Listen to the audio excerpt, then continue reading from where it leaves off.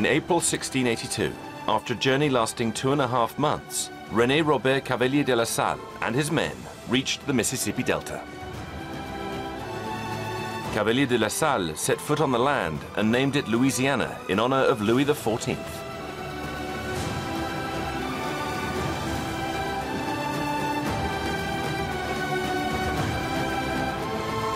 Nestled on the river, there is a legendary city where the influence of France is clear: New Orleans. In 1718, Jean-Baptiste Le Moyne de Bienville founded New Orleans. The city was baptized as such in honor of the regent, Duke Philippe d'Orléans. Its location was strategic, allowing the settlers to watch over the comings and goings of the boats. With quays that stretch for 20 kilometers, it's one of the principal ports of the United States.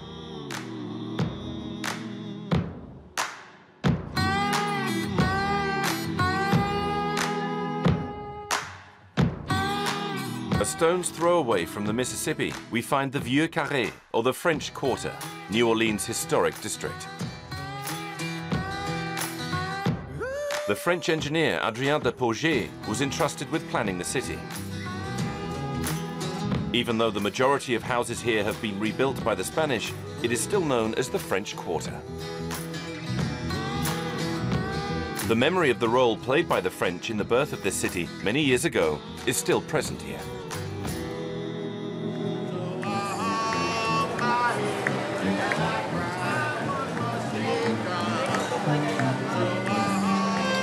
A distinctive atmosphere reigns in many of this historic district's streets.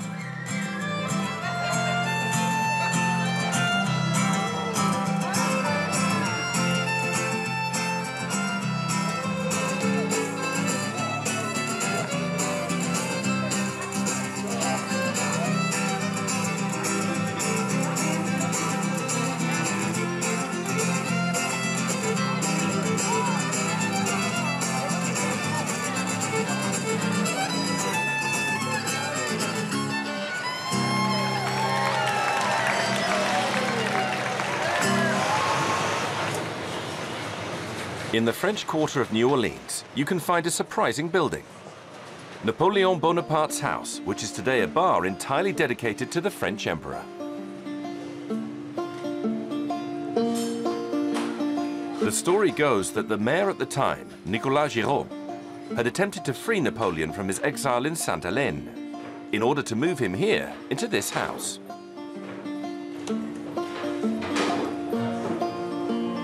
Howard Margot is a regular here. The architect comes to have his coffee every day in this historic residence. These people were, according to the legend, about to set sail when they learnt that Napoleon had died. So it was a shame, but it was still a success for the mayor, who had offered his house to Napoleon, because Napoleon was very popular amongst the people of New Orleans. I think it was a well-thought-out gesture.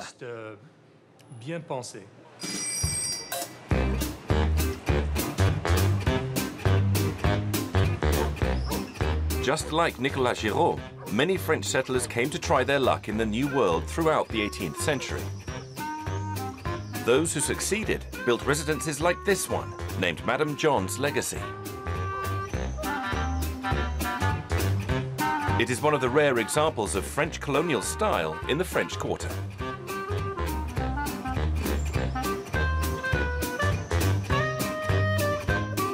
Howard knows this house well. His grandfather moved into a house like this.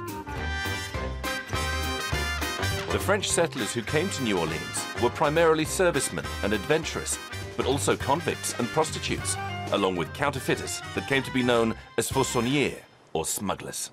My own ancestor, for example, was a counterfeiter in France, and his punishment was being sent here.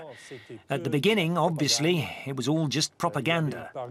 For example, there were paintings and engravings that depicted New Orleans amongst the mountains, with fresh water and so on.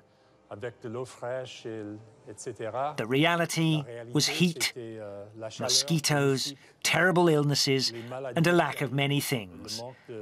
A lack of basic necessities. My ancestor didn't become rich, but let's say that he did better than when he was in France. In the heart of the French Quarter stands the St Louis Cathedral.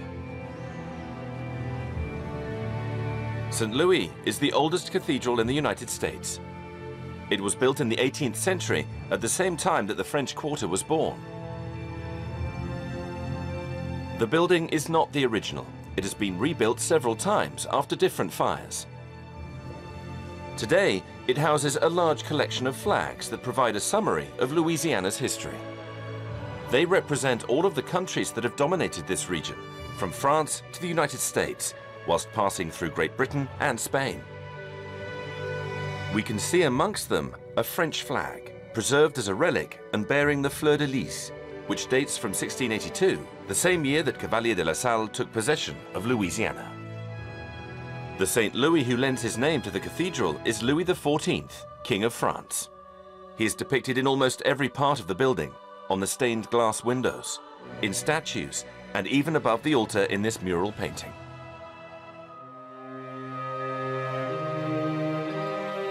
A few streets away from the St. Louis Cathedral, in the Treme district, there is a unique church, the St. Augustine Church.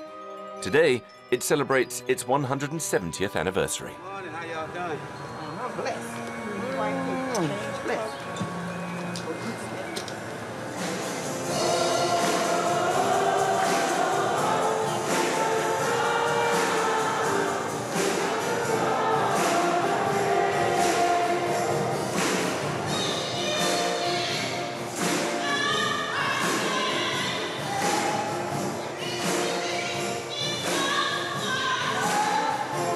This church was built in 1842 by the free people of color. The free people of color were black and mixed race people who had been freed from slavery for several generations. They formed a real aristocracy. The majority of them were Catholics, and some of them fought so that the slaves could have access to this church. A first in the history of the United States.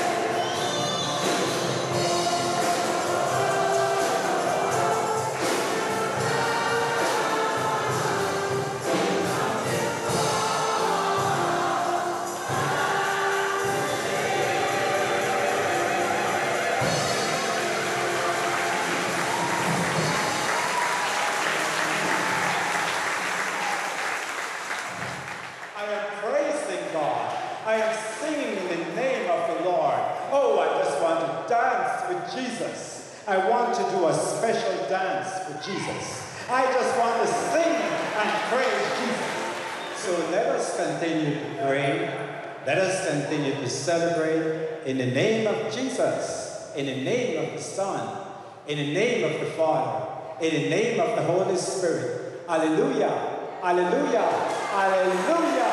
Praise the Lord, praise the Lord.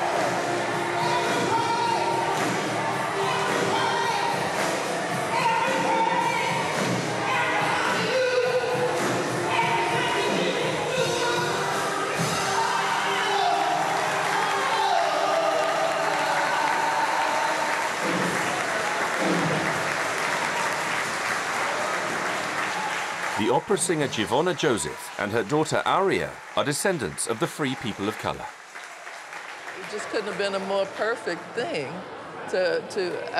My daughter and I are both lovers of history, and especially our own history. This is home. Well, at the time, in New Orleans, had the highest population of free people in the United States. So it was kind of an organic thing for people to decide to, who owned property, to decide to find a place of worship. There weren't many places of worship at the time. There was St. Louis Cathedral, and there was the Ursuline Sisters Chapel, and then the Irish were founding St. Patrick's across town, but there was no home for them to feel welcome and to feel as though they were part of the liturgy and worship. And so they decided to found their own, since they were had already founded this neighborhood, and that was growing by leaps and bounds as well. Giovanna is a Creole opera singer, a vocation that has been passed down from her ancestors.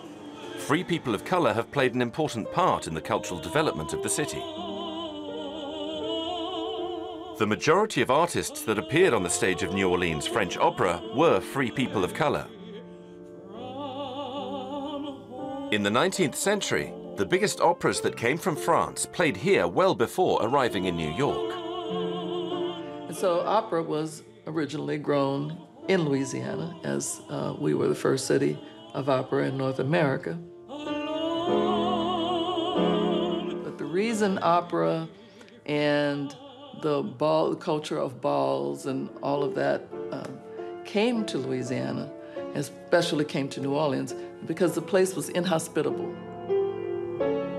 So they thought, we have to bring in something that people could get attached to and would fall in love with and want to be here and feel, special about being here. Because the French tradition was that slaves did not work on Sunday. That was a time for worship and go to Mass and that sort of thing. But if they had particular skills, they could hire themselves out on a Sunday, and either they made their own money that they used to buy their freedom, but they also bought a ticket to the opera. And so it saved New Orleans because people were about ready to leave.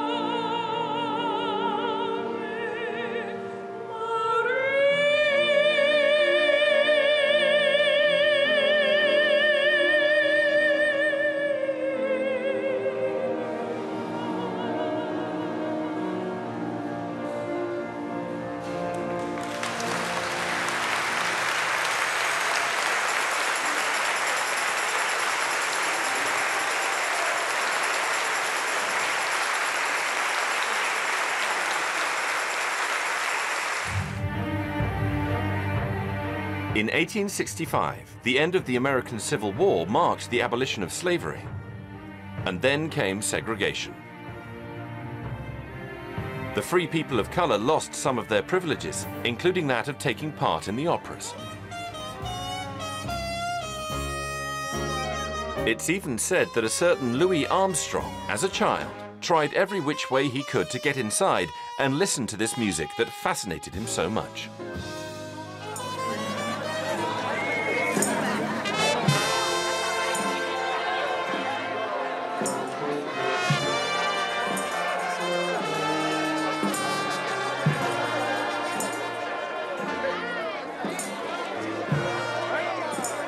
In New Orleans, every October, the brass band from the Club of the Black Men of Labor celebrates the anniversary of its creation.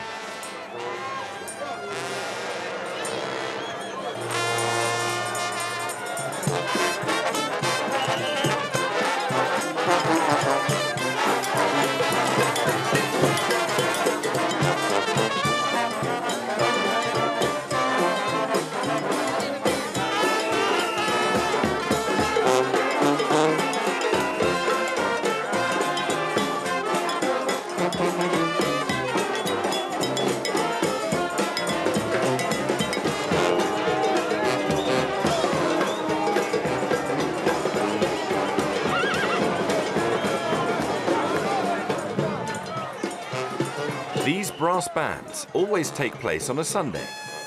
At the time, it was the only day of rest for the slaves. They would meet here at Congo Square, now Louis Armstrong Park, to sing and to dance to the sound of tambourines. This mythical place of African American culture is considered to be the cradle of jazz.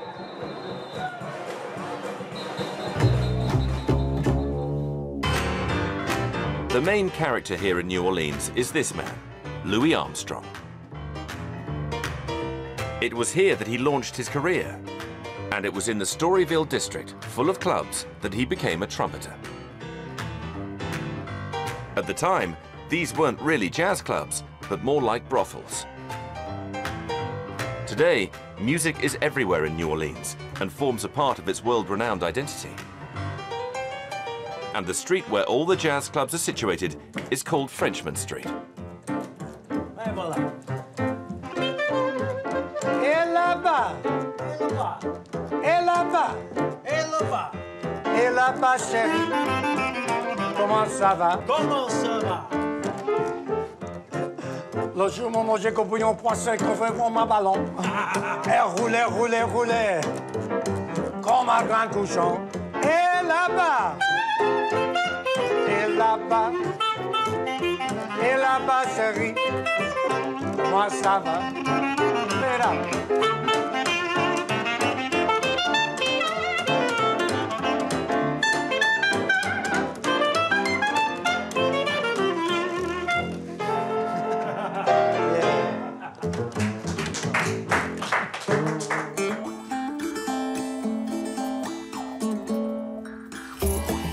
Night has fallen on New Orleans.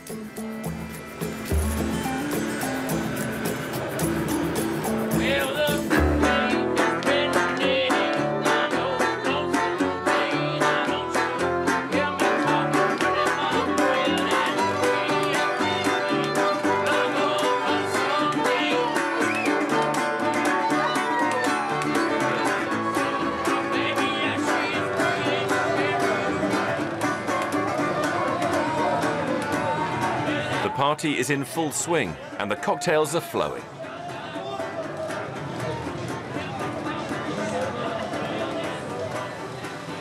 We are in Antoine's restaurant.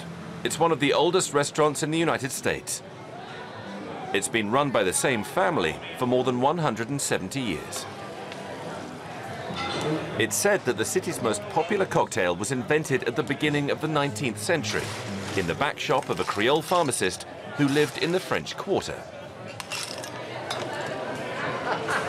Michael Kavanagh has made it his speciality.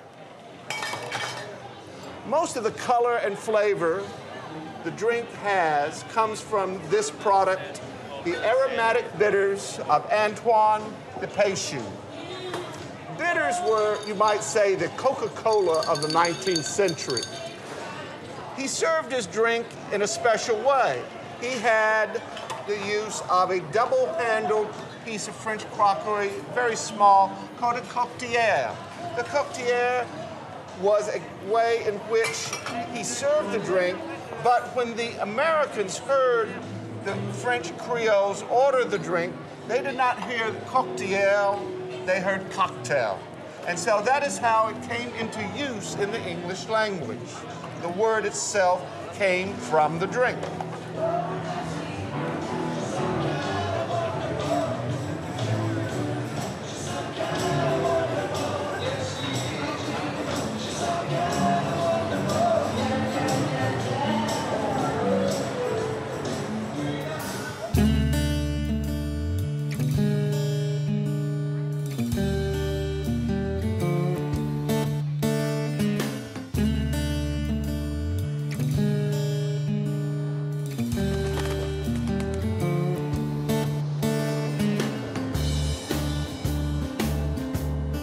This party atmosphere of New Orleans attracted many writers during the first half of the 19th century.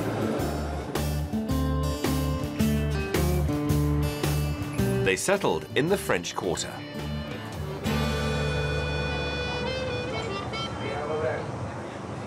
Robert Sullivan Desmarais is a professor of literature. Each day he takes this tramway line that was made famous in 1947. Now we are in a streetcar, a tramway, like the one that inspired Tennessee Williams in his work, A Streetcar Named Desire. For him, it was more of a symbol. He's not talking about the streetcar itself. It's the symbol of the city of New Orleans and of everything that the city meant to him.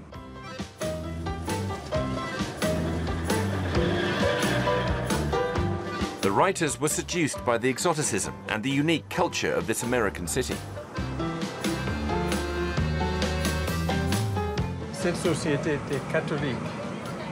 This society was Catholic, and the Catholics were much more tolerant than the Baptists. So Tennessee Williams and William Faulkner came here from the state of Mississippi, and they saw people dancing in the streets, having fun, and drinking without being cruel or nasty. And they weren't just lower-class people. And that fascinated and liberated them.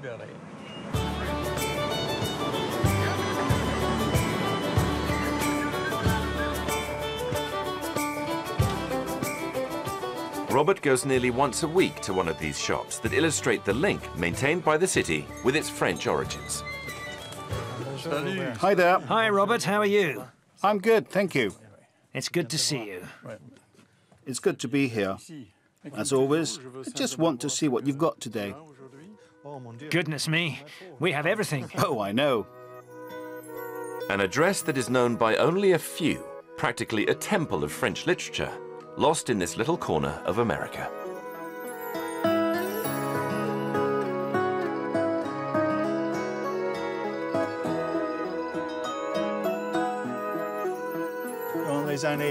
In 1730, 1731, the first work that really spoke about Louisiana in literary terms was Manon Lescaut, known for the opera. And now historians say, well, it's not important, it's not true, it's fiction. But in fact, the subject of a woman who is seized as a prostitute and sent to the colonies, that's true. It happened. After a little research, you can find that Mr. Giraud discovered that at the time women were emigrated to Louisiana, and in 1917 to 1920, amongst the names of women forcibly sent to the house was Marie Anne Lescaut. So there is some truth behind the novel. France has a colossal cultural heritage in Louisiana, even though it only had possession of the region for 83 years. In 1803, France finally sold Louisiana to the United States. In December 1803, the formal handover ceremonies took place in this building, the Cabildo, which has become one of the city's main museums. The French flag can be seen on this painting, which flew above New Orleans until this date, when it was replaced by the Star-Spangled Banner. After this ceremony, a grand dinner took place here to celebrate the eternal glory of Louisiana.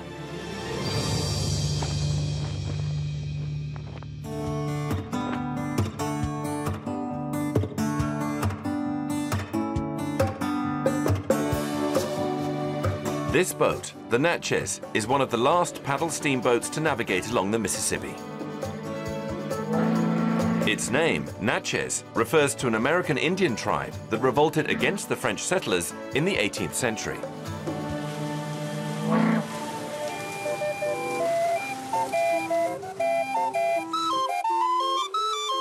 Debbie Fagnano has been playing this distinctive instrument for 24 years. Its sound is part of the musical scene of New Orleans.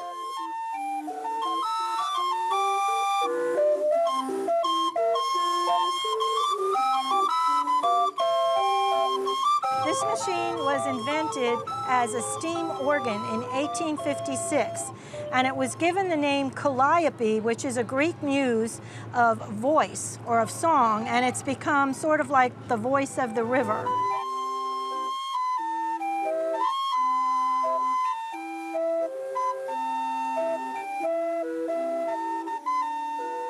After the hurricane, the whole city was devastated. When the boat came back downriver, I got on the boat and I played the calliope for about an hour coming back downriver. And when people heard the calliope and they knew that we were back, it gave them a sense that things were going to be okay. Things were going to be fine. The city was going to come back just because of this little instrument. My favorite French songs are, there's one, it's a little waltz called Plaisir d'amour, love song.